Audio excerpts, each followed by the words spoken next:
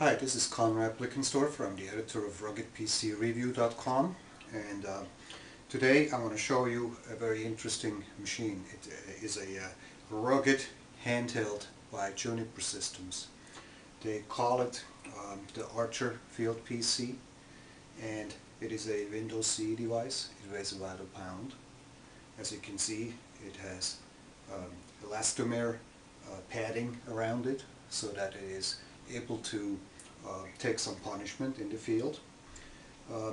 This is actually a machine that has one of the most impressive environmental ratings that we've come across. It's sealed to IP67 standards. IP stands for ingress protection. The 6 means that it is completely sealed against dust. The 7 in the IP67 means that it is also safe to put this machine not only in the rain, but it can survive underwater. In this particular case, Juniper System rates the machine as capable of handling about 3 feet of water for 30 minutes. Obviously, we always are interested in seeing if these claims hold up in the real world, and we did some testing. From a technological point of view, this machine is running Windows CE 5.0. It has a 520 MHz Marvell PXA270 processor. You can get up to a ½ gigabyte of flash ROM in it. It has a 3.5-inch display, 240 by 320 pixel standard resolution. It is expandable via a couple of slots that are under this cap here. One of them is a CF card slot and an SD card slot. Juniper Systems offers some extended caps so that you can also put in larger expansion cards. So with that, I want to show you what this machine is made of and why it is so tough. The secret to the Archer's ruggedness is its unique design. You see, this orange cladding here is really just a elastomer protection, which is outside of a magnesium inner core. Let me show you how this works. Take a screwdriver. There's 2 screws, and we open these. There's one. And there's the other. This comes right off, and you can see here are the unit's expansion slots, and even though this is really open to the inside, it is sealed here so no water can get in. Now we take off the second part of the protection. There's 4 little screws here. One. Second one, and 2 more.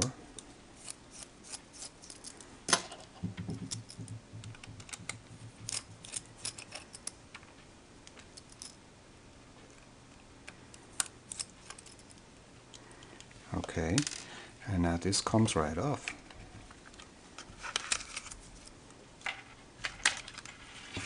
So as you can see, this is a very tough magnesium core. Now the battery is also interesting. It's here, you open this, the battery is sitting here, water can get in here, but there's a seal around the contacts, so should this machine get underwater, it will not get damaged because water does not get onto the contact. The block, most of the time when you have a heavily sealed unit, there's not a lot of interface connections and no ports. Now with this machine you can see you have a USB host, a USB client, and the standard serial port and the power jack here. That's because this is a plastic block. Water can get in here, but it doesn't get into the unit itself. In addition, those connectors here are protected with rubber plugs. So this is how it all works. This machine is practically invulnerable.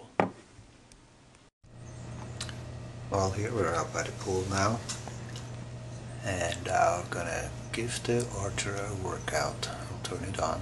It's running. Unfortunately, there's some reflection in the screen. You can't really see. And okay, we'll get it wet a little bit. You can handle that. And we're gonna drop it into the water. Wow.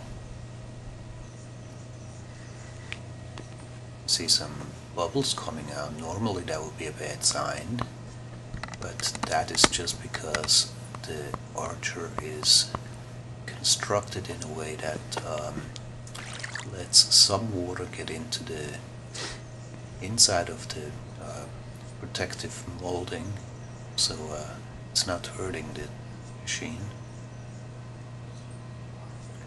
Letting it sit there in maybe 1.5 foot of water. We'll see if it survived that.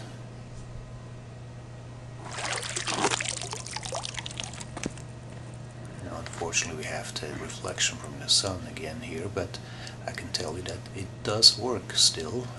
I'm actually operating the computer. You can see some of the, yeah, there is the start menu. The machine works just fine. Just for good measure, we'll throw it back in.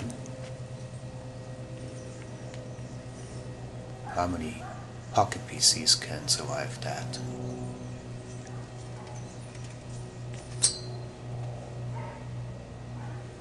One more time.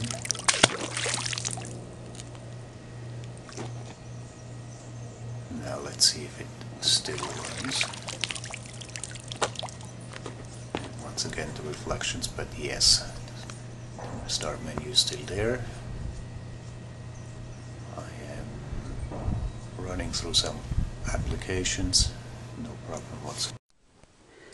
You can see the Archer is still wet. We just threw it in the pool a few times. Let's see if the movie still works here. Yeah, no problem at all. Menus.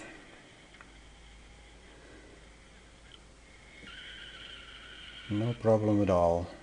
This machine is totally waterproof.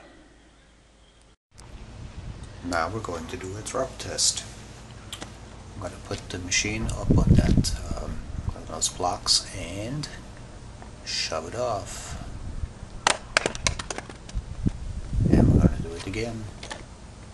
3-4 feet, twice, tumbling around.